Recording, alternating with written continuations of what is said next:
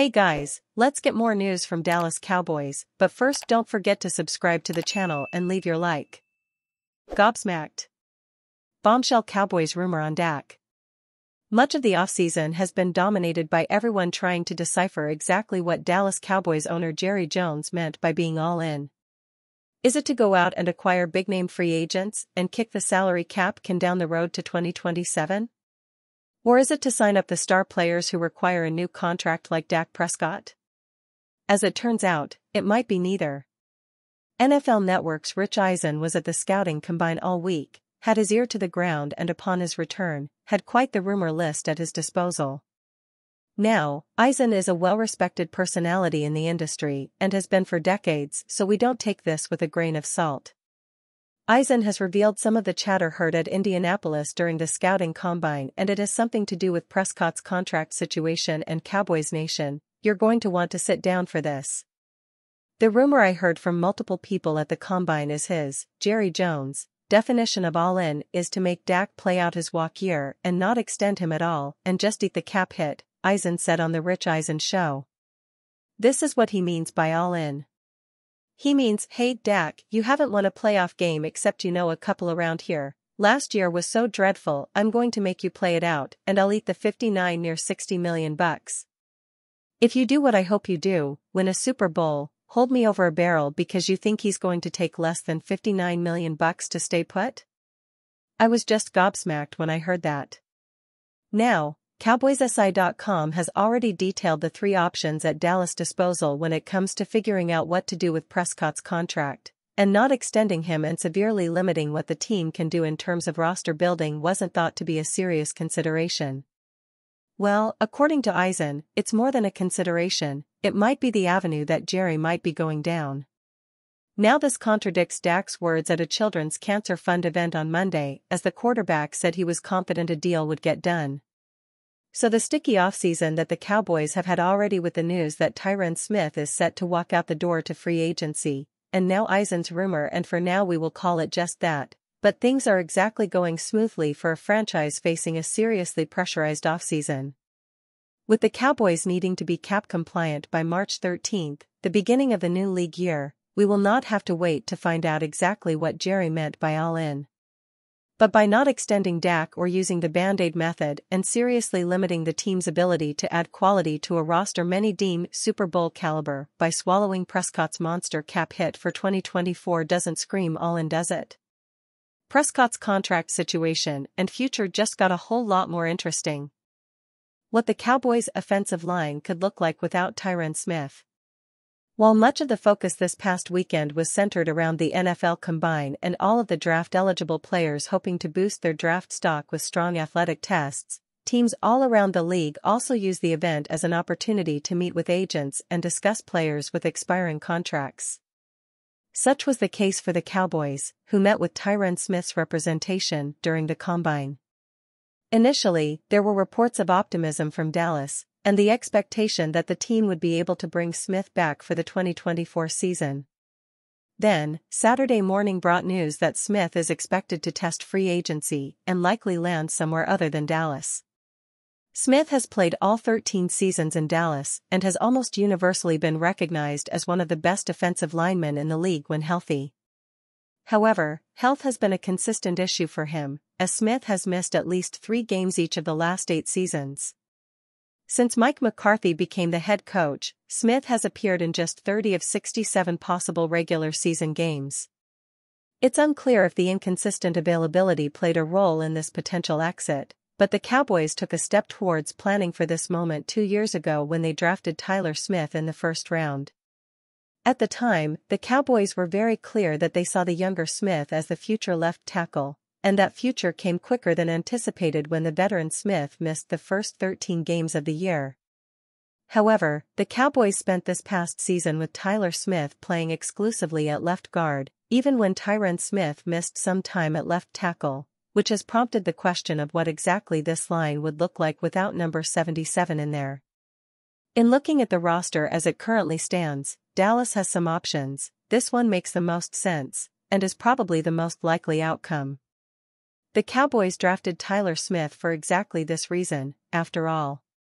Smith produced at an elite level at left guard this past year, but he also performed admirably at left tackle as his rookie season went along.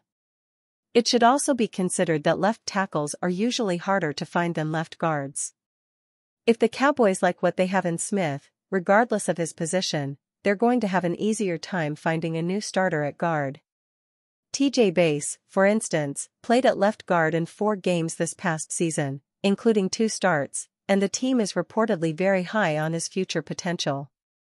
Outside of Bass, there are several free agent guards that likely fit into the Cowboys' price range that they could target.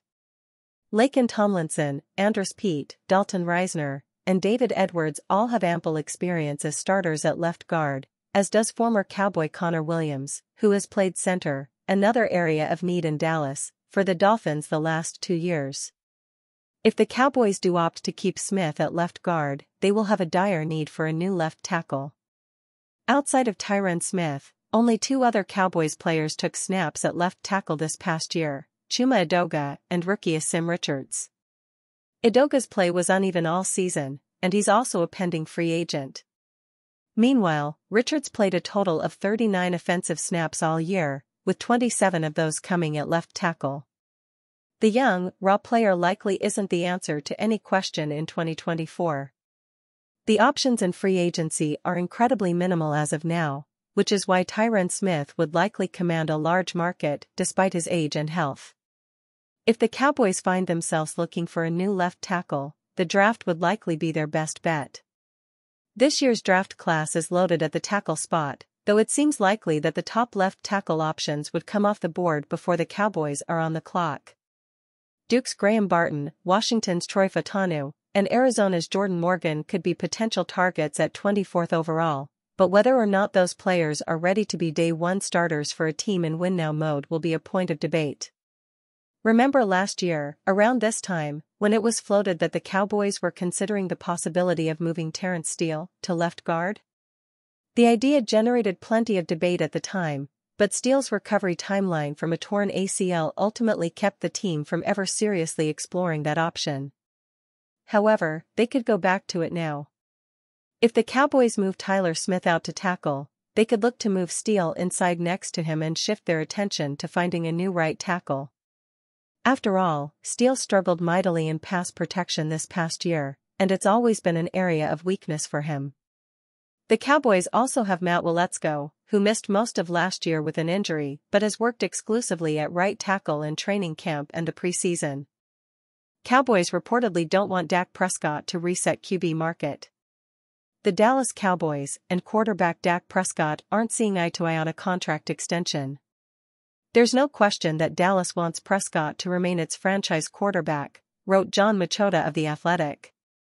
But the team would prefer to get a deal done that doesn't reset the QB market. Prescott, who is entering the final year of a 4-year, $160 million deal, reportedly wants a contract worth $60 million per year, making him the highest-paid player in the NFL. This would be an overpay. Per Spotrac, his market value is a 4-year deal worth $50.8 million annually. The problem for the Cowboys is Prescott has an upper hand in contract negotiations. His deal has a no-trade and no-tag clause. Extending the 3-time Pro Bowler saves $26.2 million in cap room. Dallas could use this to give wide receiver CeeDee Lamb and linebacker Micah Parsons new contracts. According to OTC, Dallas is $10.6 million over the cap. The Cowboys can use one of the void years, 2025 and 2026, on Prescott's contract to save $18.5 million, but that decision would carry risk.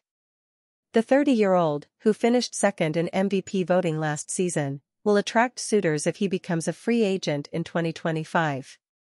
We don't need to, but we can if everybody wants to solve it, Cowboys owner Jerry Jones recently said of a new deal, via Machota. If you can't, what we have in place works. And so obviously, if you do it one way, then that gives you'll be working through some of the other areas on the team in a different way. But you can't really plan on that until you see where you are there. That's what we're doing. Jones and company should be more proactive, however. Dallas has the 24th overall pick in the draft, meaning it's not in a position to find a replacement. Spotrac founder Michael Giannitti suggested that the Cowboys offer Prescott a 3-year, $175 million deal with the largest signing bonus in league history.